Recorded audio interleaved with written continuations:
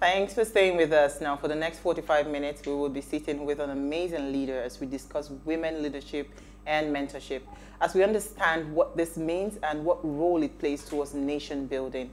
And here's what we found. Today, we have special quotes for today as our first quote for today. Women need to shift from thinking, I am not ready to do that, to thinking, I want to do that, and I'll learn by doing it. That's from Sheryl Sandberg, for the CEO of Facebook. So before I bring in our guests, in 2 minutes, Uti, why do women always shy away from positions of leadership? I don't necessarily know that it's a leadership in general. I think that, I've said it on the show before, that when you take a woman and you take a man, if a man is 50% ready, he's ready to jump in and like, I can do this. But a woman is like 95% ready and she's still thinking, telling you, I can't do this. To go. Yeah, you know, so you doubt yourself. And even I personally have struggled with that. I literally broke that hold on myself when I one day just said to myself, look, what's the best thing and strongest thing about you? And it was the fact that I was a quick learner. So I said, you know what, if I don't know it, throw me in there. I will pick it up quickly and I'll run with it. And it just changed my perspective on taking on things. So I used to be that person about, oh, I can't do that. Oh, I'm not ready. And that's what a lot of women struggle with. We keep sort of thinking, I'm not ready yet. And because a lot of us are perfectionists, you keep thinking, I have to be perfect at this. I need to be ready. No, we've learned. But you grow by mess learning. Up, but we'll be all right. we're learning. Tell me, let me hear your thoughts. What do you think? Why do women shy away from leadership positions? Well, I don't know that women actually shy away from leadership position. I think that usually with a lot of, I haven't done any experiment, but I know that I can speak from my own perspective to say that I find that a lot of women actually take up leadership positions. So I'm not sure that many men, maybe there are many women that do, but I think narrative is what's changing. your generation again? Especially with young people like me. I know that young people who are taking up leadership roles. Don't worry, it's not people like you. Can you hear me? Yeah, I can hear you, Temi. I said it's not people like you we are targeting, because your generation, you people are taking on position and we're very proud of you. Okay, then. All right, so let me bring in our guest. All right, then. Adeolu Adewumi-Zer is the Managing Director and CEO of Allianz Nigeria Insurance Limited, headquartered in Lagos, a position she assumed in September 2020. She is a global strategist and transformation leader who has held a number of key executive positions within the Allianz Group, based in 3 different continents. Prior to serving in her current role, Adeolu was the regional head of Mergers, Acquisition and Transformation Africa for Allianz Group and was appointed the first female board member of Allianz Nigeria in 2019. She has worked since 2000 in global finance services across numerous mature and emerging markets, beginning her career in the USA. As a Nigerian and self-ascribed Afro-optimist, with absolute conviction in the immense potential existing within the African continent, she does her part to prepare Africa's sons and daughters by coaching, mentoring, and sponsoring tomorrow's leaders, both live and via her podcasts, webinars, conferences, and publications, while volunteering mentoring services to several organizations. In addition to her responsibilities at Allianz, Adeolu is married with 2 children in her limited spare time. She is please, I want to see her run. She's a lifelong runner and a voracious leader and loves discovering new countries and cultures. So might I add, she's the perfect CEO to be having this chat with this evening, and she's joined us live in studio. Thank you so much for joining us, Adeolu. Thank you, ladies. It's great to be here. All right, so please let us hear what you have to say. Remember, you can join this conversation. Tweet at us at WadeShowAfrica1 with the hashtag WadeShow, or send us an SMS or WhatsApp to 081-803-84663. All right, so thank you again. I mean, she's just perfect. She came in like 30 minutes earlier than her call time. You are just the perfect CEO and so simple. You know, tell me, what's your style? Because I was just telling Uti, by the way, she was Uti's boss before Uti decided to leave us. to jump ship. All right, so I was just telling Uti, I was actually gossiping. I said, Uti, she's so simple. She doesn't look like the CEO of the company. You know, tell us why, what your style of leadership is and why you chose that style of leadership. Well, for me, it's very simple. My style is really a lot of around servant leadership, And becoming a mother 7 years ago really solidified my leadership style in many ways, because the way I treat my children, the way I support my children, the way I scold my children but love them every minute of the day is the way that I also handle my team, handle my company, and handle my colleagues. So I've heard the term, you know, you're the motherly type, those kind of things, and that really is my style. I just treat my team, my colleagues like my family. Awesome. Hey, God help us. I wish you could get more servant leaders in the country. I mean, I mean, we've talked about this so many times about the value of servant leadership and how it really helps to develop people. But I'd like to just expand on that question a little bit. Most times women are viewed as emotional. There's all these negative connotations about women in the workplace that sometimes affect how women can be viewed as leaders. So what's your thought around that in terms of how women can crack this leadership space? Because like you said, we have that nurturing instinct. We're perfect to be leaders. So where's the disconnect? Well, for me, I think the disconnect was the way the job market was and work was seen in the past. And that's changing. That has changed even before COVID, but that has changed even more with COVID, where the current generation or the new generation coming into the workforce, they're looking for different things.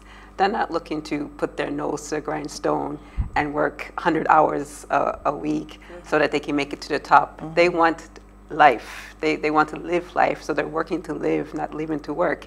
And this is something that women do naturally. I mean, we're able to balance our personal lives and our professional lives. We're forced to, in fact. Yeah. Even that we have the choice. We're forced by society to do this for generations. So for us, it comes very naturally.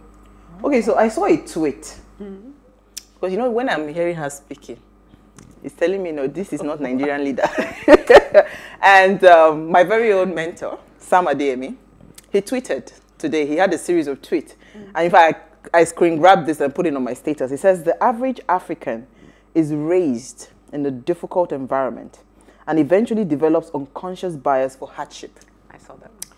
It then does not bother him to inflict hardship on others. When things work too easily, he can be suspicious and afraid that things may go bad soon. So here am I thinking, I'm looking at you, that I don't think your environment must have played a very huge impact in this style of leadership that you've chosen. Maybe you should tell us a little bit about your background, because I know this thinking that you're thinking is not the African, it's not the African CEO. Well, you know, because we like to be, you know, we like to make, and we like to lord it over people that we are in charge, we are the boss, you know. And I see this all the time, and I'm saying that it doesn't have to be this way. No. You know, people feel like if I'm too easy on you, then it doesn't show that I'm a boss. It doesn't get the job done. Maybe you should help us expatiate that. You know, tell us a little bit about your background, and, you know, tell people that it's possible to be this kind of leader and at the same time get the job done. Yes, yes. So both my parents are Nigerian. I'm Nigerian, my parents are Nigerian. So I was raised in an African, so to say, family. But maybe my father is not the typical Nigerian father. And as the oldest of 5 children, I was always pushed to be the best, to achieve the best. You know, like 99 is not 100. I think our fathers maybe come from the same generation. Yeah. I heard versions of that all my life. And my father also did very well in his life. He was the first one college educated in his family. He did very well in the US. He's still working at 68 and has a top job. So he retired from the university as a vice provost and then went on to a bigger job in his retirement, right? And yet, throughout all that, people always loved my dad because they always said, he's so humble. I can talk to him. He's so easy to talk to. And this is the role model that I had. My dad never put on airs. Even though he was this important guy, he would be in his khakis and his polo, and nobody could even notice. Oh my God. Tell me, let me come to you.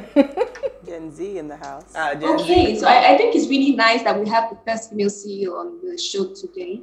And my question would just be about, you know, being a lady, being a woman in, you know, this big position, whether you've had to face challenges that are specific to being, to just be because you're female. As a female, have you ever been discriminated against just because you're female in your role? Have you had to prove yourself twice as much because you're female? I would like to hear a story, particularly because the theme is women leadership and mentorship, because I hope that it will draw some or provide some strength to other women who are also listening in. Absolutely. So Temi, I have to disappoint you. I don't have one of those horror stories that you hear from so many of my female colleagues where they really felt mistreated as a woman. However, it doesn't mean it didn't happen. Probably what it means is that I just came from such a strong background. I had such support from my family that I didn't even notice. So growing up in the US, I was always the only one, the only something, the only black person in the room, the only woman in the room. Moving to Germany, same thing. So throughout my career, throughout my life, I've always been the only one. So perhaps that sort of protected me, so that I was able to ignore whatever signals people had, or there was a self-confidence that said that people didn't dare to say certain things that they would say to other women. I don't know, but what I do know is that I understand the pain a lot of my fellow women colleagues feel, and this is one of the reasons that I do stand here, or do sit here, because I want women to know that it's possible. Anything is possible. So don't let the fact that you're a woman or the fact that society outlines certain roles for you stop you from doing whatever you want to do. It doesn't have to be to become a CEO, but whatever it is that you want to do, go for it. That's my message to you. Absolutely. So, I mean, that just comes directly to where my thought process was. So I like what you said about women feeling like they're not ready. And I think that one of the things, when I started my career very early on, I looked at the women who I knew in leadership and I asked myself the question, do I want to be any of these women? And it was a resounding no for various different reasons. But I kind of felt like I didn't know if I wanted to be a leader, if I was capable of being a leader. And I feel like a lot of women fall into that bucket. Like we feel like being at the helm of affairs of everything, even though we do it in our homes and with our families every day, we still feel like we're not capable. How can women start to change that mindset? Because you obviously had a father who was a role model for you to sort of aspire to that kind of thing. But how do women start to change that mindset? So believe it or not, despite that upbringing, despite the fact that I was always ambitious, always had to get straight A's and be the first in a race and everything, when I joined my first job, I immediately looked at the sacrifices the woman up there had to make. And I thought, this is not for me. Yeah. I can't sacrifice everything to get to the top. So there was a long period of my life where I thought, okay, I'm happy to be number 2. Let someone else be the face of the company. Let someone else have all the stress. I'll just work diligently in the background and still have my home life.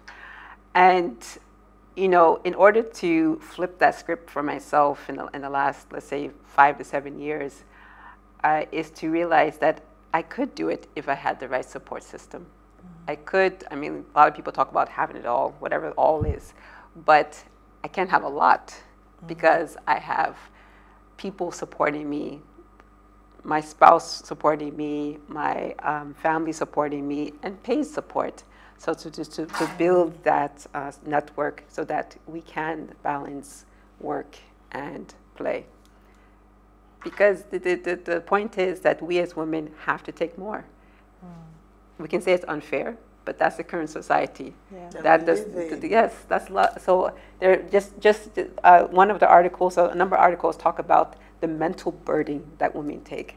So even if your spouse, your husband is helping you out at home, who is the one who thinks about doctor's appointments? Who is the one who thinks about, oh, my child has a school play, so I need to plan this? It's usually the woman. Still you. And that takes a lot of brain space. Yeah. Do they know that? Please tell them. You know what?